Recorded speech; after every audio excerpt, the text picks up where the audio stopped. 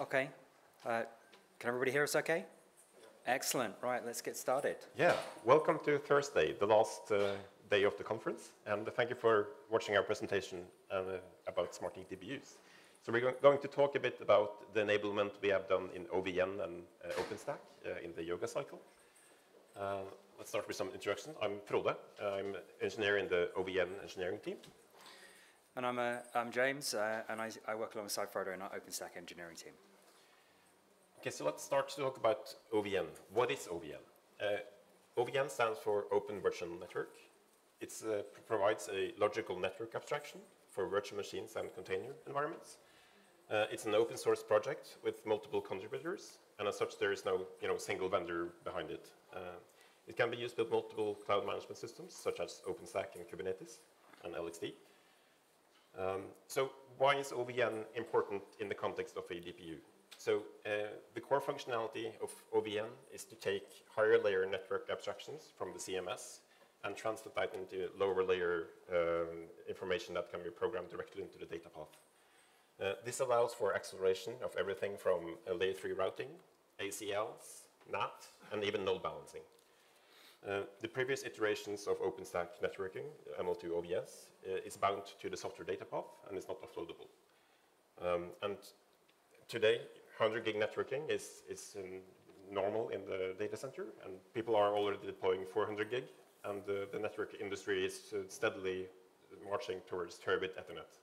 And in this world, doing pure software data path for networking just wouldn't work. You would just burn all your CPU cores for the network. Back to James. Okay, thanks, Frode. So let's just talk briefly about what we mean by a SmartNIC DPU. So this is a network interface card with silicon that allows us to accelerate the data path in hardware, but it also has additional cores and memory to run an additional operating system directly on the card, alongside the host operating system that's actually running within the server itself. Plugs in via a PCI Express slot into the server, and we can really think of it as an additional server inside the server sitting right in front of the network. And as such, we're able to have control of all the networking to and from the server from a second control point within the infrastructure.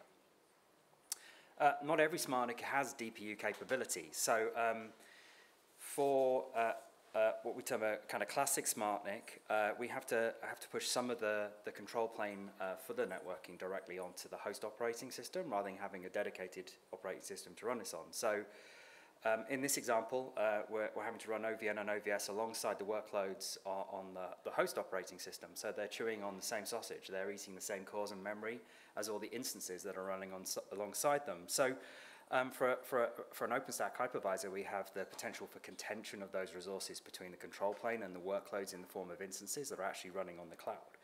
OVS and OVN can still program all of the data path directly into the silicon in this case, so we get a hardware-accelerated set of interfaces to present to instances, and that's done via using virtual functions in the same way as an SRIOV virtual function is presented, but that's a fully steered virtual function from the point of view of the software-defined networking.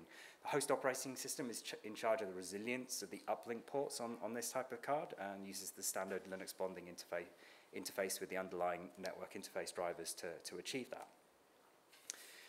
When we introduce the DPU concept, we obviously have additional cores and memory that can be used to offload some of the tasks that we've had to run on the host operating system before. So we can push all of the network control function down onto that operating system that's running on the card. So we can deal with the uplink resilience via the bonding interface via the Linux kernel that's running on the card, and a single physical function is then presented to the host for its networking. And we can, again, use OVN and OVS to program the SDN side of what we're trying to achieve. And again, virtual functions are presented up and then plugged into instances using PCI pass-through. Key thing here is that our workload and our control plane are completely separated, so there's no potential for contention. So we can make much better guarantees about the latency of any upcalls from the silicon to OVN OVS in terms of how quickly that is then programmed back down into the hardware. I'm now going to hand you back over to Frode, who's going to talk about how we achieve this trick and the coordination we needed to do in OpenStack and OVN to do this. Thanks, James.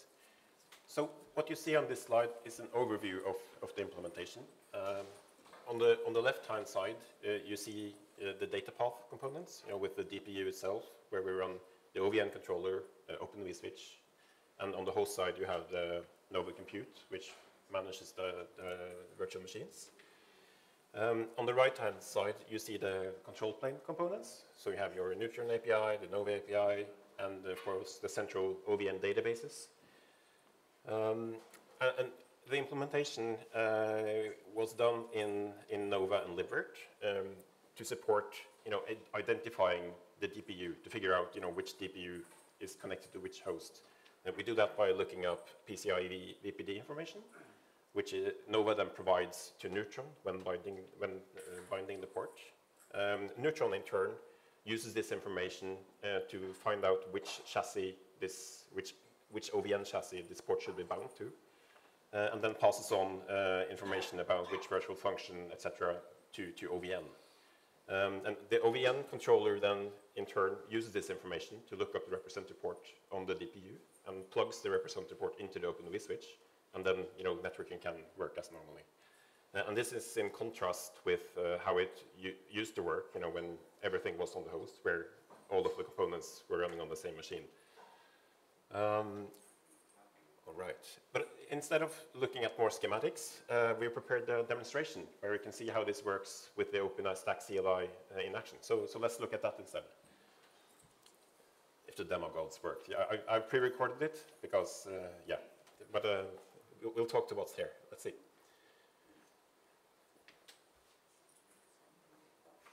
Right, so what we are going to show here is a duty deployed Charmin OpenStack Yoga. It's deployed on metal using mass. And for the purpose of this demonstration, we only have 2 machines in there. So the first machine, named Amontons there, is a physical machine with the DPU in it. And that machine, the only application deployed on that is a Nova Compute, which we have called untrusted. This is just to demonstrate what the security use case for this would be. Because since we're not running anything else on that machine, if somebody escapes the hypervisor, they can't really get to anything because all of the control plane stuff is handled on a different machine. So the second machine there is for regular instances. And we've essentially deployed the entire OpenStack control plane in LXD containers on there. Of course, you wouldn't do it like that in production, but this is just to have a demonstration with 2 machines. The manual provisioned machine you see there is the DPU itself. At this point in time, MAS, our bare metal provisioning system, does not support automatic the provisioning of DPUs. But until that is implemented, we can use the manual provider like this.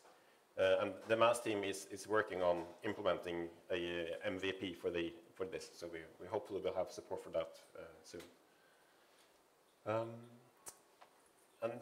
Yeah, first we will create a regular instance just to show how this scheduling works with the different types of computes in there. So this is just the basic server create command you would use. You see it's already created. And if we go and look on the instance itself, we can see where it ended up. And it was scheduled to the machine called NodeMe's. And this is the machine without DPU. So this is for regular VirtIO instances. And to confirm that that's the fact, we can add a floating IP and log into the instance as well.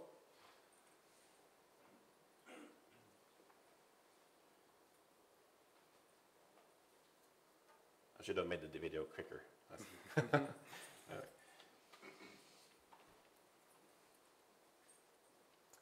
And if we look at, yeah, you see this is a different machine, and here you see a regular VirtIO interface. So just to confirm the plumbing. And after this, of course, we can create an accelerated instance, which we'll do now. To create an accelerated instance, you first need to create a port with the VNIC type remote managed, like this. And then we create an instance and refer to that port in the instance creation command. This is the same type of workflow as you would do with regular SRAOV, and also with the hardware offload support. But the difference is the VNIC type, of course. You can see that starting the accelerated instance takes a bit longer time. This is because Nova has to, allocate a virtual function and attach this to the instance, etc. But let's see where it ended up.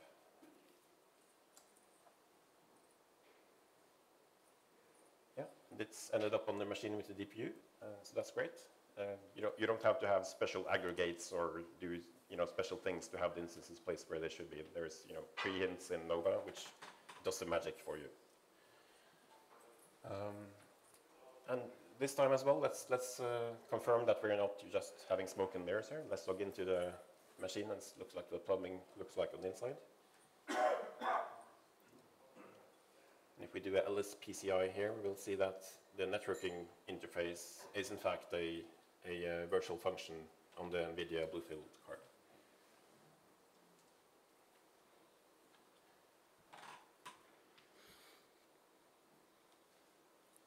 So the next thing I wanted to show is let's look at what this looks like under the hood. So we've now logged into the hypervisor with the DPU. And as you can see on here, there is no OpenVSwitch daemon, there is no OVN, there is no Neutron agents. There's only Nova, and of course the key-mirror process for the instance we just created. And on the flip side of that, we can log into the NVIDIA Bluefield 2 DPU, which is connected to this machine through PCI. And you can see this is an ARM system. So that's the ARM core is used for the control plane functions on the DPU. And here you have the OpenVSwitch, you have the OVN, and if you look at the log file for the OVN controller, you can see that it looked up the representer port and plugged it into the OpenVSwitch as part of the instance creation. And as it normally does, when the instance boots up, it provides DHCP to the instance, etc.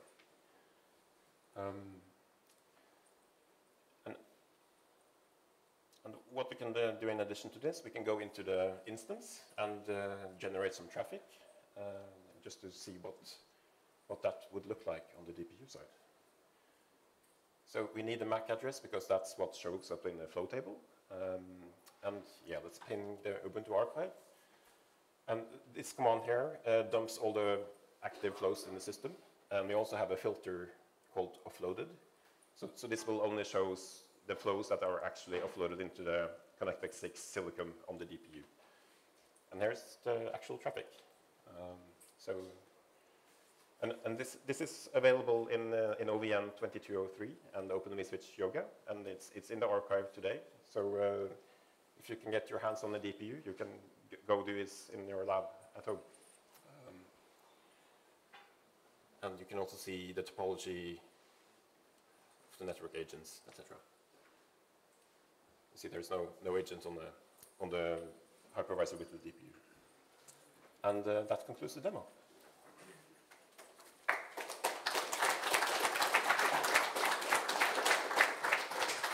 Okay, thank you for listening. We have like 1 minute for questions. If you have a question, please come and use a microphone so it gets on the recording. And if we run out of time, we'll be on the booth for the next hour upstairs, so you can always come and ask us a question there if you've got something to ask. Which vendors or which, what SmartNICs are supported initially?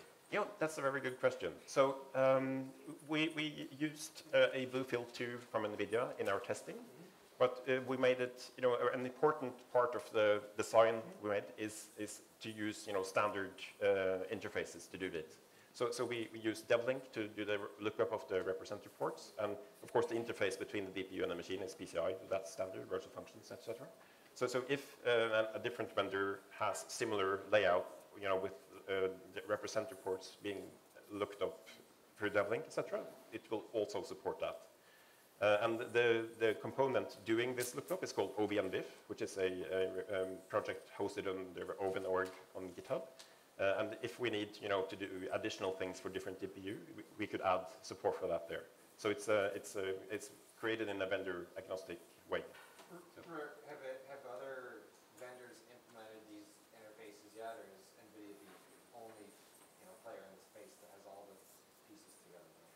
So multiple vendors are doing this very similarly, and we chose to use the dev link part because we saw that other vendors had that in their kernel code, but of course you haven't actually tested those cards, so we won't know for sure if it works. But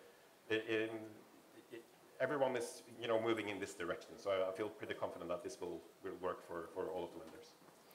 Okay, thank you. We are out of time by over 30 seconds now, so if you've got any more questions, we'll be upstairs, as I said, for the next hour. Thank you for listening. Thank you.